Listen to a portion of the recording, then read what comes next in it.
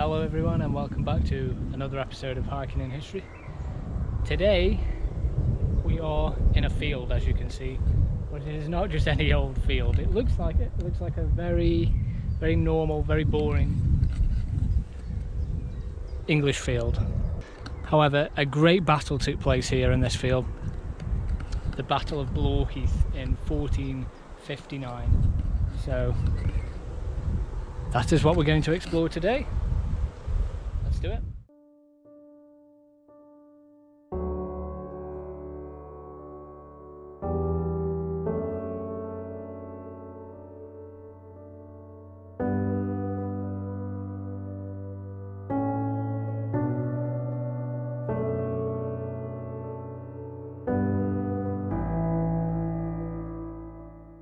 So here we are, sitting in a random field, by the looks of it, where the Battle of Blore Heath took place.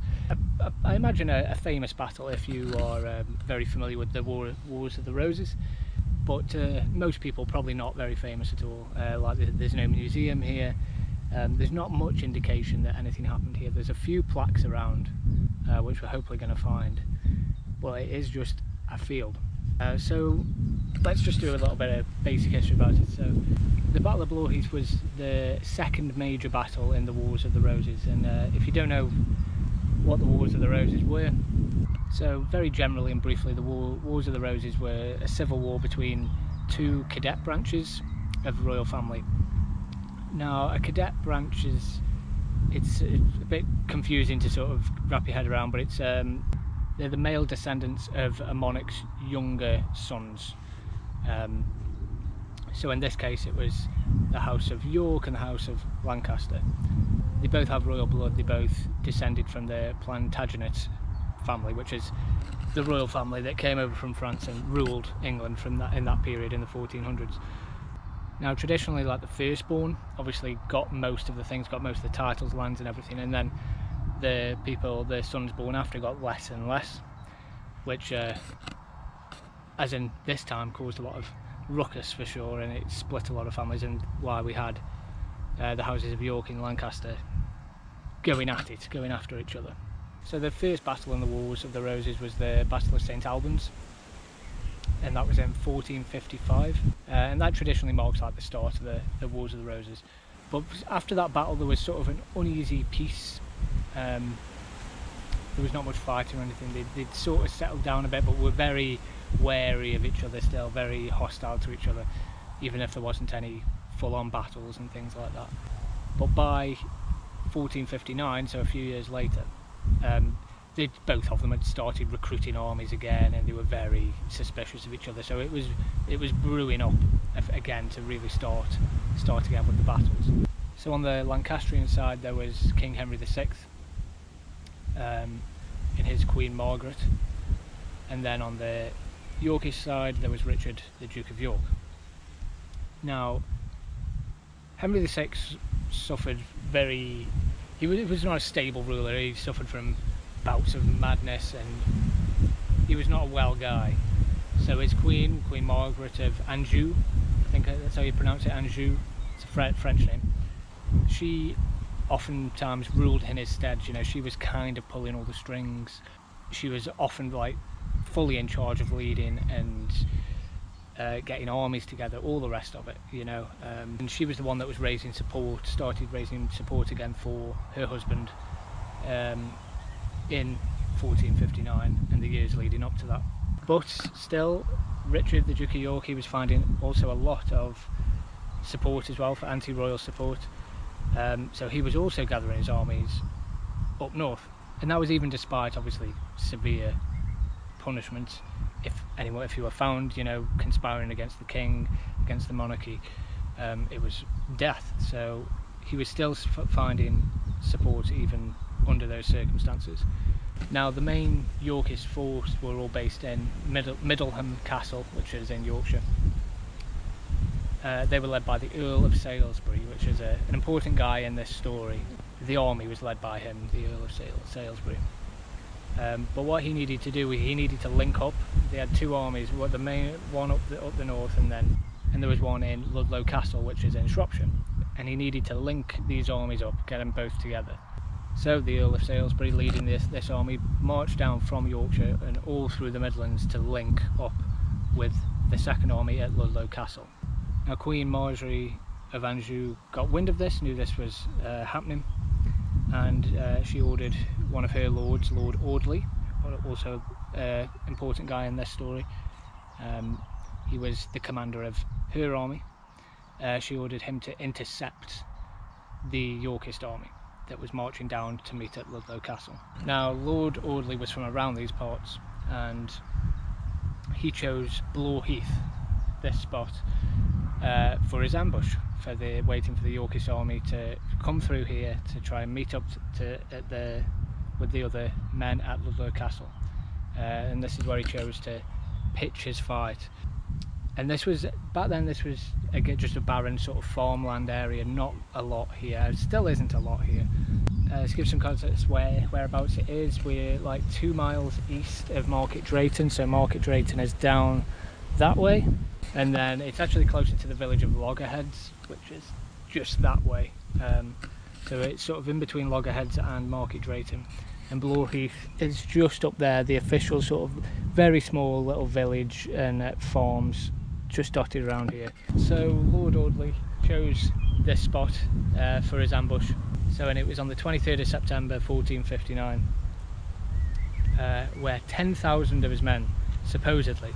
The one thing that's always hard with some of these battles is numbers. You get different numbers for casualties and the amount of men, all that kind of stuff. So I've had a look on a couple of websites, like 2 or 3 websites, and all this stuff is basically kind of the same, apart from the numbers. So if anyone wants to correct me on things, absolutely do. I just had a look at a few websites, and this seemed to be the general story that all of them said. The Wikipedia one is pretty much right, so if you wanted to look it up and research it yourself as well, it seems that the Wikipedia is actually like it's correct by other websites. But yes, so supposedly 10,000 men were in his army, Lord Audley's army, for the Lancastrians, and they were camped.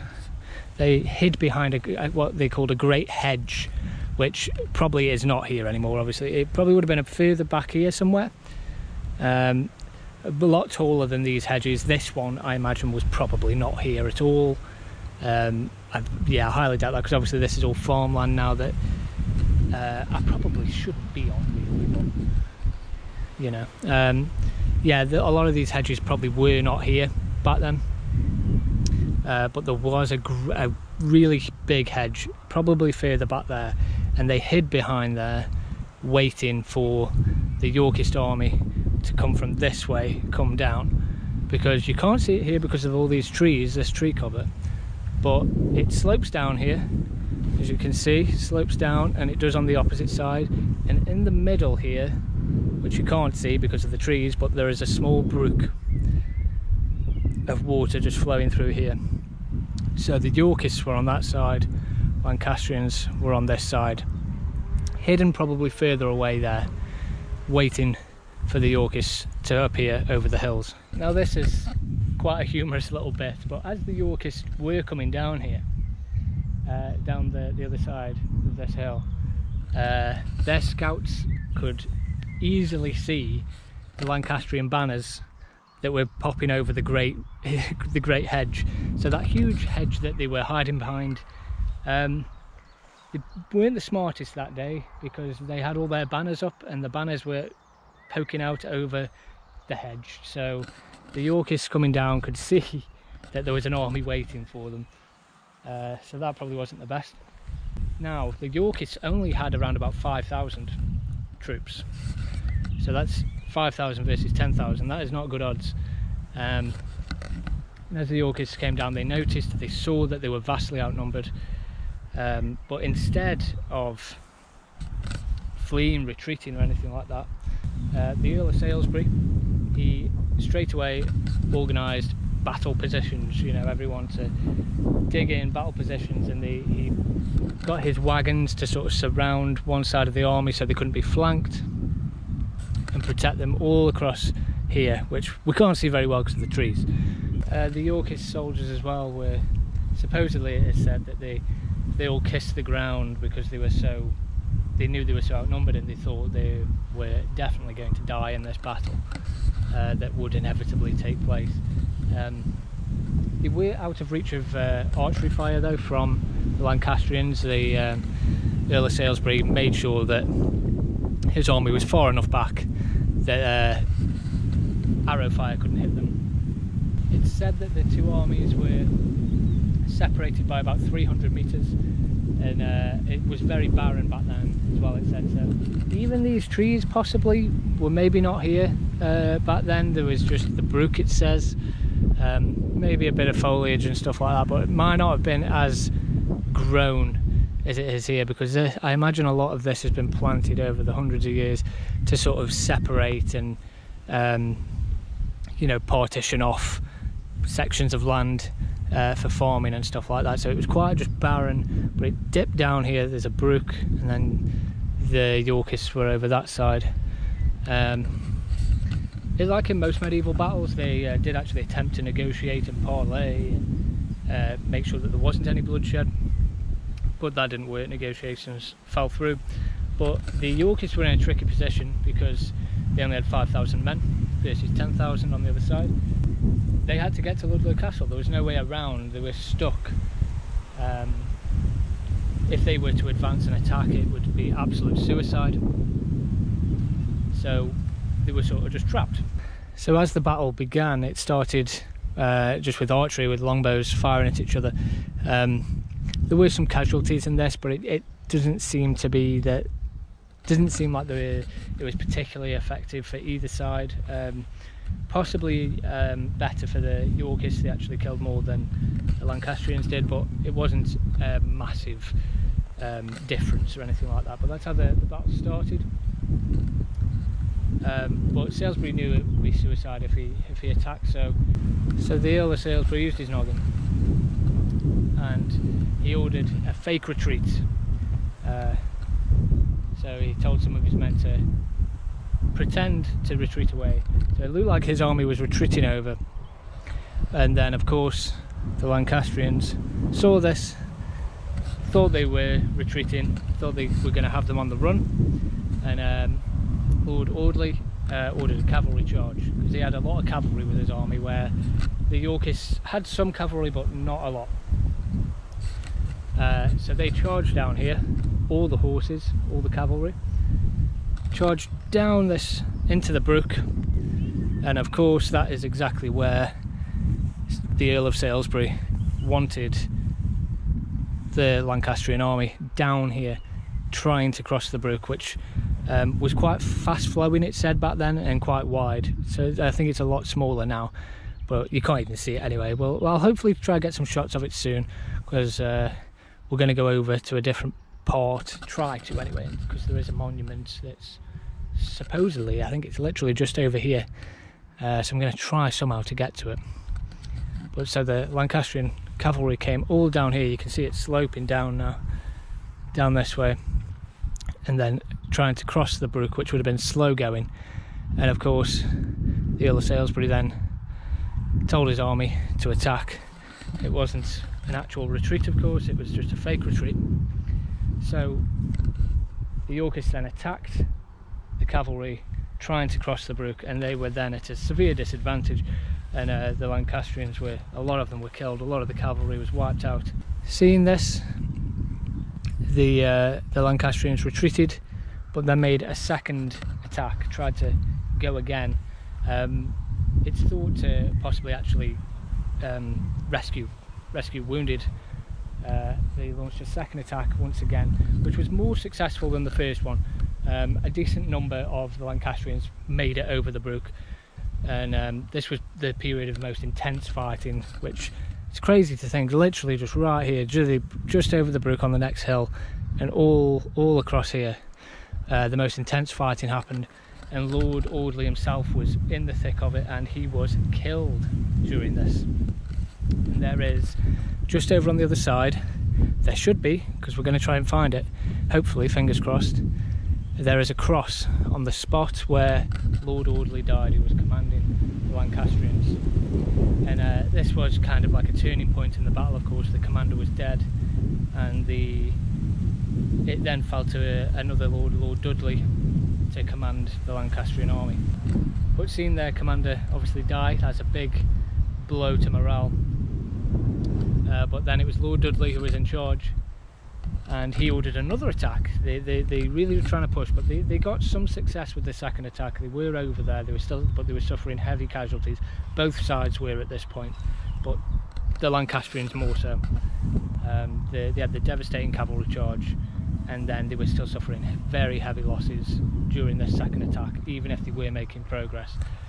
But then Lord Audley ordered another attack straight away after Lord Audley had died, with some 4,000 men, it is said, and this was also a failure. You know, trying to get over the brook, they couldn't get through fully. It was too tough going, and at this point something kind of crazy happens. Is that supposedly, anyway, this is what it says. There's a helicopter going around here, so excuse the noise, but supposedly 500 of the Lancastrian army, the men, actually turned and switched sides and just started attacking the Lancastrian army, and were with the Yorkists at that point, which is a crazy thing. I've never heard of that really before. Mid-battle, just switching sides, and actually not even surrendering, but fully attacking your own side. And at this point it was all over. You know, the Lancastrians were routed, and that rout lasted through the night. The whole battle lasted, I think, a few hours, like 3 or 4 hours. But then through the whole night they were routed across the countryside, and the Yorkists were just following them, picking them off, dealing as many casualties as they can. And that all happened here. So you would never think, but almost around about 2,000 Lancastrians were killed during that battle, and around 1,000 Yorkists. So a clear decisive victory for the Yorkists, of course, but heavy casualties on both sides. But an amazing victory really when you think about it. It seems that they were outnumbered double, you know, 5,000 versus 10,000. And the casualties reflect that, though, just the opposite way around. You know, 1,000 Yorkists, 2,000 Lancastrians dead. An amazing victory for the Yorkists, though. But it's incredible to think that literally happened here. That much death happened here, and you just can't imagine, because it looks so peaceful now, and it's just a beautiful area. But all that happened just here, all along here. What's probably fascinating and interesting is, if you know, you could probably find artifacts still probably buried under here. You know, if you come here with a metal detector, maybe you could get some cool stuff. But no doubt there will be little pieces of armour, metal, broken swords, and God knows what. Horseshoes. I'm just spitballing here, but you know, if they excavated all this, there would still be things under here. From over 550 years ago this battle happened, and now it's just this peaceful place. And again, I always say, but that's one of the amazing things about England, and I mean most countries in Europe and stuff like that, but you've just got random fields that no one ever goes to, no one ever talks about really anymore. Yet there's a great story behind it. An incredible battle took place here. And what's also especially cool about this battle and this one is obviously it's the War of the Roses, and the 15th century, so 1459. And this was a period where the sort of classic image of a knight, you know, with a knight in armour, that classic Hollywood image, you almost think of, you know, the full suit of armour. But that's actually how it was. It was a very brief period in English history where those knights were actually around with that full set of armour. They were the first tanks, really. You know, you think of the tank being invented in World War I and being deployed at the Battle of the Somme for the first time. But really, obviously that was an engineering a tank, but the first tanks really were those men in the full suits of armour, those knights. Because Hollywood and films and all that stuff, they rarely depict it in the realistic way of, because if you read about it, you know, these things were heavy, like unbelievably heavy, so heavy that if you fell over in your full suit of knight's armour, and normal soldiers didn't wear these were, you know, knights, these were proper soldiers that wore these fully tanked out suits of armour. If you fell over during the battle, you were not getting up. Like, you could not get up without being assisted by at least 2 men. And men died in their suits of armour simply from suffocating from the weight of it. If they fell over, you know, there was a fair chance that you would literally just die, because the weight would just suffocate, be on your lungs, on your chest, would just suffocate you. So it's something as simple as falling over could kill you if you were in one of those suits of armour.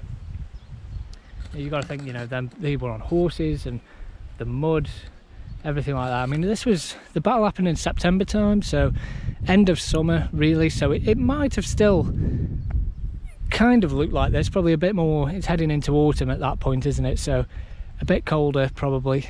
Probably a bit less foliage. There was a big wood apparently, I don't know on which side, but there was a lot more trees, I've heard. Probably maybe where the hedge was, and maybe over that side as well. But all these little hedges were definitely not here, and I would imagine that the tree cover here was probably a lot less, maybe nothing, otherwise the armies wouldn't really be able to see each other coming over the hills and stuff like that, which they supposedly could, and they could see the banners over the hedges and stuff like that. So I imagine all this was a lot less. And another thing about those tanks, those suits of armour, is that they really were tanks in the way that they were obviously very slow to move and all the rest, but they were practically impenetrable.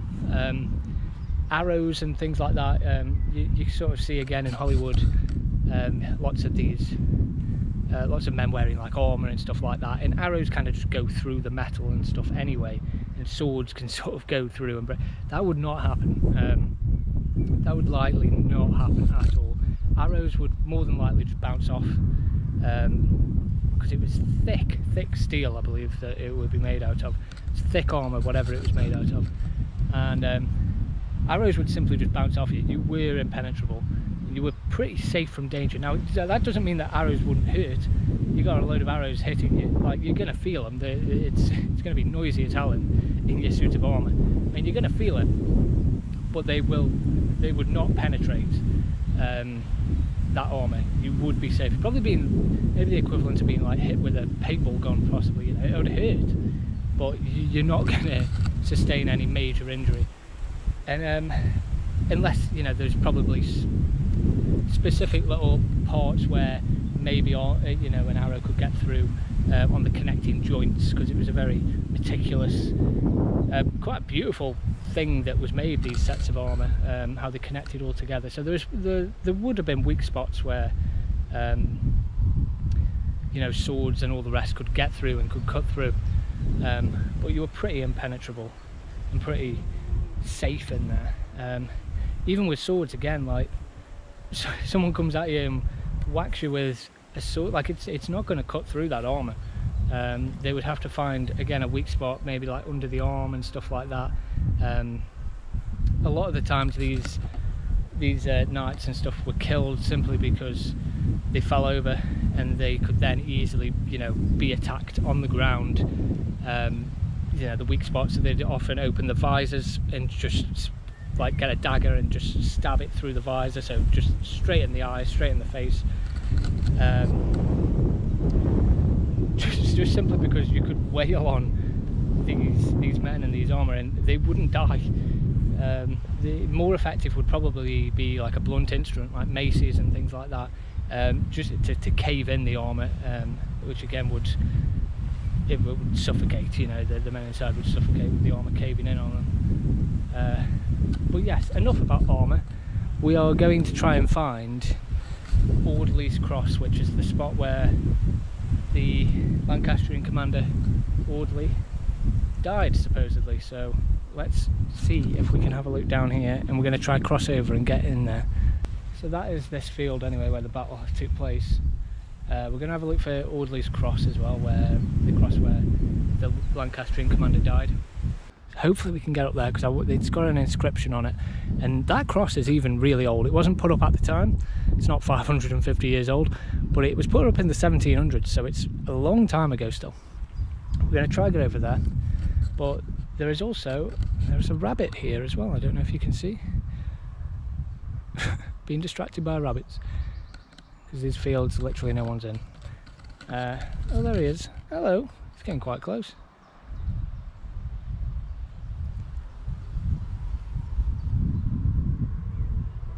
Hello. Look at you.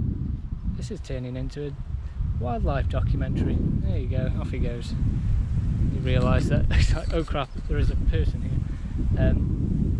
Yes. Okay. So what was I saying? Oh yes. Legend has it as well that Queen Margaret was actually nearby here, watching the battle. So again, off the Lancastrian side. The legend says that she was watching the battle from a church tower in a very small village called Mucklestone, which is nearby, fairly nearby. I think it's over that way. This small village, it's got a church in the village, and she was supposedly watching the battle from this church tower in Mucklestone, and she obviously saw her army get decimated, and then fled once she saw that the battle was clearly not won. And now we're going to try and go to there too, because that's got an interesting thing. Is a part of this legend is that when she fled from this church tower, she had the local blacksmith reshoe her horse, but in the opposite way, or upside down, or something like that. She got him to do something with the horseshoes that would disguise her tracks, essentially. So, and that anvil is still there by the church. So we're going to try and find that. Because that's a cool little legend, I like that. But yes, let's see if we can get to Audley's Cross, which is just there. So here we are, we found the brook. This is the brook that goes running through all the fields. It's just full of trees and stuff now, but I think it was wide back then, because it's described at the time as being quite wide and fast flowing. But either way, you know, even if it was like this, you know, when cavalry and armies have got to try and get through something like this, it slows them down, and that's when the Yorkists came down and attacked them. Crazy just to think about, you know, really how many people died around this area. We're going to try and cross this maybe, and then hopefully we can make our way up, because Audley's Cross is literally just up there. Oh my god, I've made it. Here it is. The things I do for these videos, I've just crawled all the way up here. There's an embankment, barbed wire and nettles, so yeah, it's safe to say that it is just a farm that you shouldn't be on, but you know, I'm not disturbing anything, so it's, oh well, come and arrest me, I guess. Here it is, Lord Audley's Cross. So this marks the spot, supposedly, where he fell, where Lord Audley of the last Lancastrians died, right here. Not very far from the brook at all, just down there where them bushes and that are. And there's the field where we were, to the opposite side, and this is obviously where the Yorkists were, and they came charging down to attack the Lancastrians as they were crossing the brook. Here it is, literally just in a farmer's field, completely forgotten, as you can tell, just the state of it. Strange that they've put this around it though. Maybe at one time you could visit it, but this was put up in the 1700s, and as you can see, it's just left now and completely forgotten. There is an inscription. You can not even get in because it's that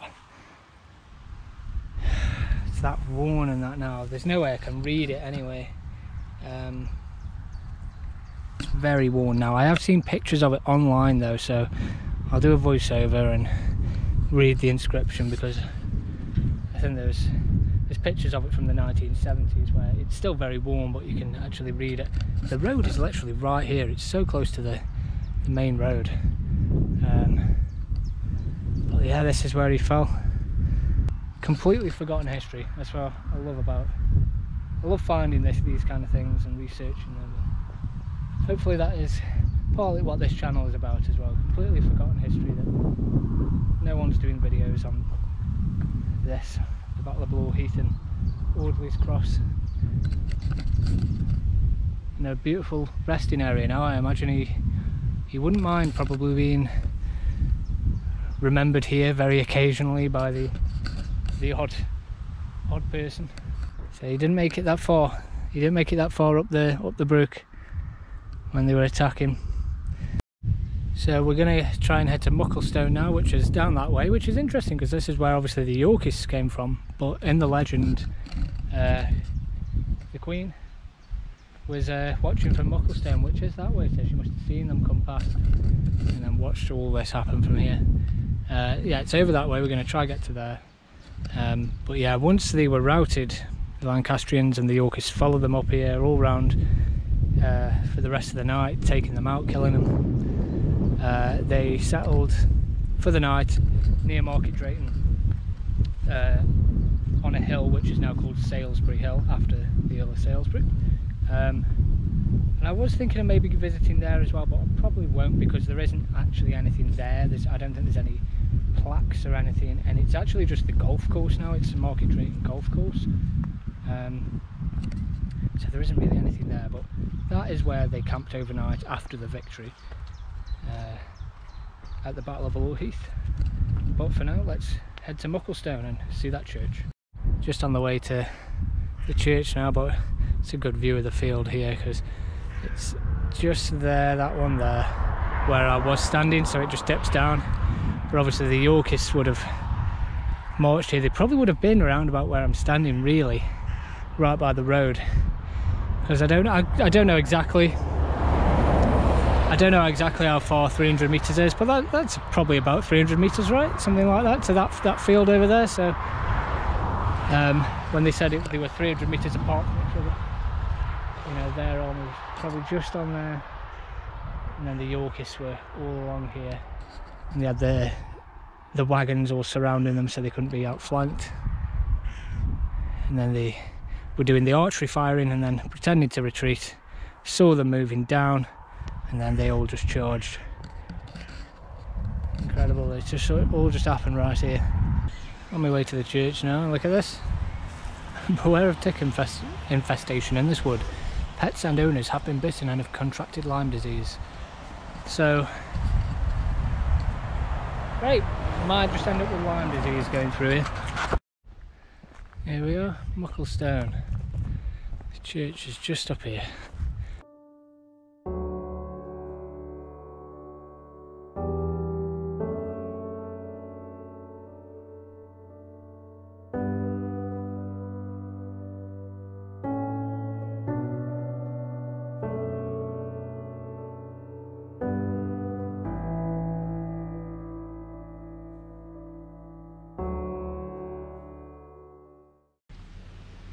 So here we are, this is the church, St Mary's at Mucklestone. So this is where Margaret of Anjou watched the battle from right up on top of there, right that tower. I've had a try go in, unfortunately it is closed at the moment, so can't have a look inside. We won't be able to see what she saw from up there, but this is the church, which is pretty special. Very nice little village here. Tiny little village, but lovely church. I bet it's nice inside as well.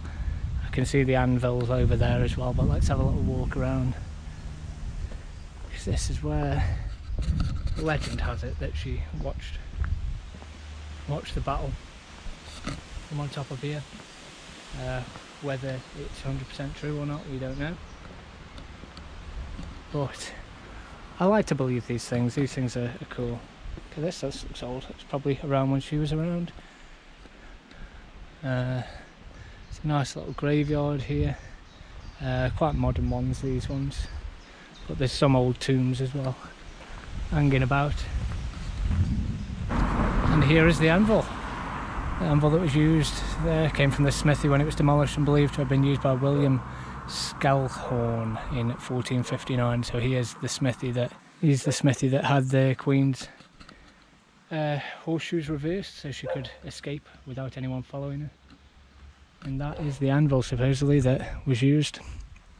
And literally opposite is this. This is the cottage that used to be the smithy now, so it's called Smithy Cottage now. But it says here, on this site stood the smithy of William Skelhorn, at which Queen Margaret had her horseshoes reversed to aid her escape from the Battle of Blore Heath, 23rd of September 1459. We don't know if it's true 100%, but I like to believe it. I think that's a really cool story. In a beautiful little area, and that's where she watched the battle from. Most people just pass through here. It's literally, this is it. It's just this tiny few little cottages and houses, and that is all there is to Mucklestone. But yeah, beautiful. I bet I'd like to go inside one time because I bet it's nice in there. So I've just come on top of the anvil here, and you can see there's a horseshoe on it as well, one of the reversed horseshoes. Oh, unless someone's put it here. I thought it was nailed to it. That's cool. Someone's left that here. So maybe that's what they did. The blacksmith did that so to disguise her tracks on the way. That's really cool. I'll leave that there. And there's some little inscriptions on the side, just the memory of the just is bliss. And peace, perfect peace. But there is the anvil. Incredible that it's still here. That is it from Mucklestone. That is the story of the Battle of Blore Heath. Really interesting story. I love the little legend part to it as well, right here in the church. It's a shame. I'd love to be able to go up to the top and be able to see what she saw, Queen Margaret of Anjou, because I bet you get a great view up there. You could be able to see where the field was, and yeah, no wonder she shot herself when she saw him get absolutely decimated and then had her horseshoes reversed and fled. But yes, that was the story of the Battle of Blore Heath. Hopefully you enjoyed it. It's the first battlefield one I've ever done. I'd like to do more. But yeah, hopefully you've enjoyed the video. Like and subscribe, all that good YouTubey stuff, because there'll be more videos coming. And I'll see you in whatever the next one will be. Bye.